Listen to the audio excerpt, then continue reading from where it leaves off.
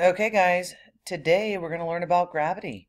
Be ready to answer your questions because it always gives you the answer right before it asks the question. If I told you that you just won the lottery, what would you do?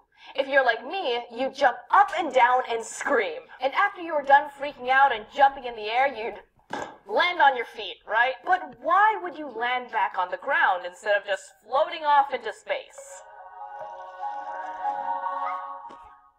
It's because of a little something we call gravity. Gravity is what pulls everything toward the ground, including you. Without the force of gravity, there would be no life on Earth. Air, water, animals, everything would fly off into space. There'd be no you, no me, no French fries, nada. Think of gravity like the invisible superglue that holds our massive world together. You can't see it, but it's always there. An English scientist named Isaac Newton was the first person to seriously study gravity over 300 years ago. There's a famous story about him that you might have heard. Supposedly, Sir Isaac was hanging out underneath an apple tree thinking, probably partly napping, when an apple fell from the tree and conked him on the head. That's when Sir Isaac had an aha moment. Why did the apple fall down to the ground and not up or sideways? He realized that a special kind of force, which we now know as gravity, was acting on all of the objects on Earth, pulling them toward it. Once the apple became too heavy for its stem to hold it anymore, the gravitational pull of Earth brought the apple down onto Newton's noggin. Newton also realized it doesn't matter how heavy an object is either, whether you're holding an apple or a bowling ball or a feather. If you let go of it, that sucker's going down. We're gonna make a whole video about this later. I've got a video that I'm going to show you guys that'll summarize what she's talking about there. Basically, he determined that what goes up must come down. Sir Isaac was a pretty smart dude. Okay, so you know that if you jump up, you'll eventually land back on the ground, and you know that an apple dropped down will land on the ground too. But what if you throw something in front of you, or to the left, or the right? To see how gravity will act, pick up the tennis ball or any small round object and hold it in your hand. Let's toss it in the air and watch it fall to the ground. No surprise here. Okay, now pick it up and hold it over your head. Let go and watch it fall once more. Again, not a shocker. Now throw it to your left. Ball down. Pitch it to the right and watch it go down again. No matter where you throw the ball, it's going down. So we've determined that near the surface of the Earth, where we all are, gravity is the cause that produces the effect of all unsupported objects falling down. The ball will go up, or to the left, or to the right for a little bit, but eventually it's going to be pulled back down to the ground, no matter what. Gravity's got a hold on, well, everything. Alright, so here's the second video that's going to explain that whole air resistance thing. This is NASA's Space Power Facility near Cleveland, Ohio, and it is the world's biggest vacuum chamber.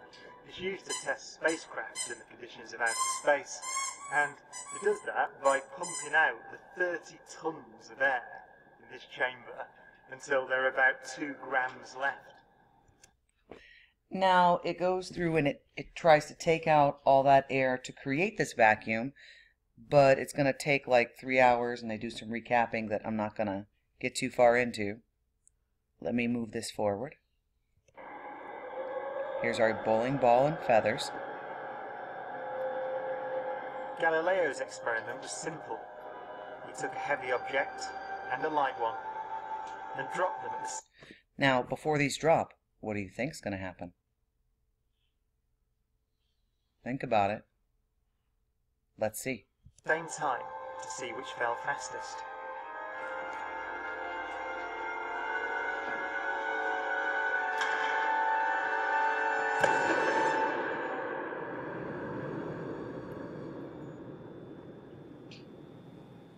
Now in this case, the feathers fell to the ground at a slower rate than the bowling ball because of air resistance. Air resistance is what's slowing the feather down. It's like friction in the air. There's friction in the air. If you have your hand out a car door ever, you can feel the friction inside air as the wind blows.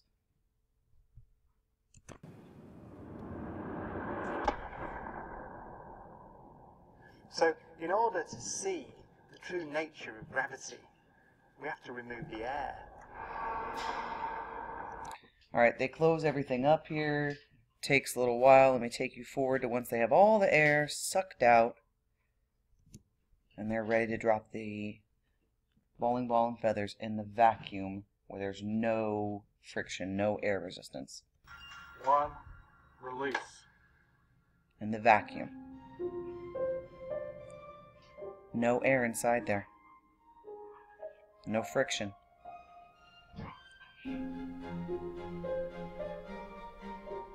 They pumped all the air out.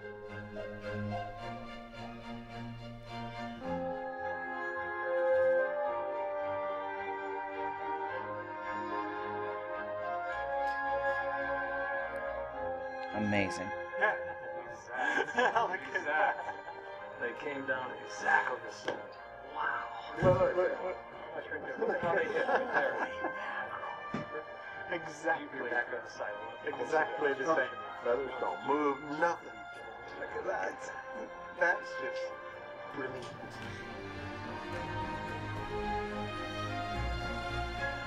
Isaac Newton would say that the ball and the feather fall because there's a force pulling them down.